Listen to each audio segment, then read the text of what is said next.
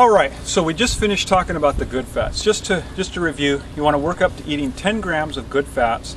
It's called EPA DHA. It's one of the BNBBs on the list. It's down the third item, good fats.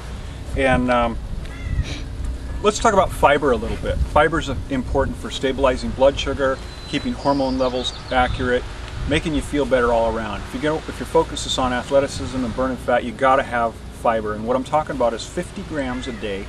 You work up to that over the course of a year. Average American gets between 8 and 12 grams if they're not focusing on it. And you do that over the course of a year. How you do that is just figure, you look at labels and stuff when you buy food, grains, products in packages, cereal, oatmeal, stuff like that. And each week you increase it by 5 grams per week. So if we had 10 this week, it'd be 15 the next week, 20 the next week. If at any time you start to feel like you're really, really full in the gut, essentially that fiber acts like a sponge and it takes on water and it cleans us from the inside out, helps the body detoxify. Especially important for cholesterol levels. But if you do get to a point where you just feel really, really full and it's not comfortable, then you back it down by 5 grams for a week, and then you proceed that way. We're looking at long-term again. You're going to get really fast results from this program. There's no faster way to get healthy, sustainable results than with nutrition. But you want to do it in a progressive way where it builds up over the course of a year. When you're shopping and you don't know which item to buy, you really just ask yourself, which one's going to help me get my goals faster, right? If you have a Cliff Bar or a Snickers bar, it's real obvious. If you have Captain Crunch or oatmeal, you know which one's going to be better. And you just always try to make a better and better choice as time goes on. Here's a clincher. Here's the part that's really important. 1 day a week, you eat and drink whatever it is you want to do, and pay attention to how you feel for the next 48 hours. If we try to take sad crap away from people, generally it creates a psychological bind. They feel like they're being deprived. When we put the nutrition, the dense BNBBs in first, and we give them good whole food, the cravings naturally go away. But we can't do it the back way. Nobody I've ever seen that I've worked with who said they're going to go cold turkey. I always know right from the start, if I tell them to do it exactly the way I say to do it, there's no fluff, there's no filler, do what I show you to do.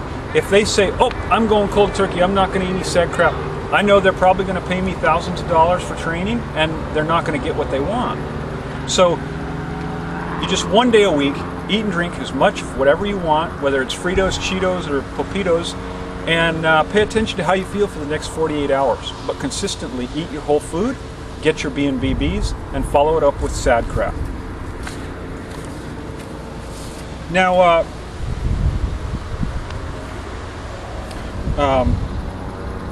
basically the way I train people is, I show you exactly what to do, and then we can measure the results as we go. I don't always give people the information that they think they want, but I always give people the information that they need in order to get the results that they told me they wanted.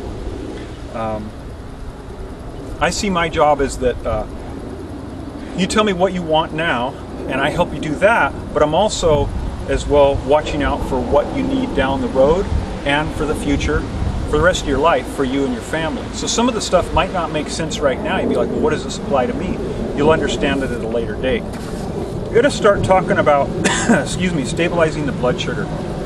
We're on page 13, and we have this chart that has it's the page that has the ups and downs. Looks kind of like a roller coaster. And we'll probably end up continuing this on the next segment, but we'll start. In other words, what we want to do is stabilize our blood sugar. In other words, we don't want to have ups and downs. It's when the blood sugar goes up, insulin kicks in, makes the blood sugar drop off. It's in these ups and downs where the body continually stores body fat. You can think of body fat as something you're carrying in a backpack. In other words, body fat is energy. It is stored energy. But when we're having major swings in our blood sugar level, it's storing it, but then it's not tapping back into it. And that's why people can be exercising like crazy and not burning fat. They're actually gaining fat. So in the next segment here, we'll cover more of this thoroughly, the blood sugar.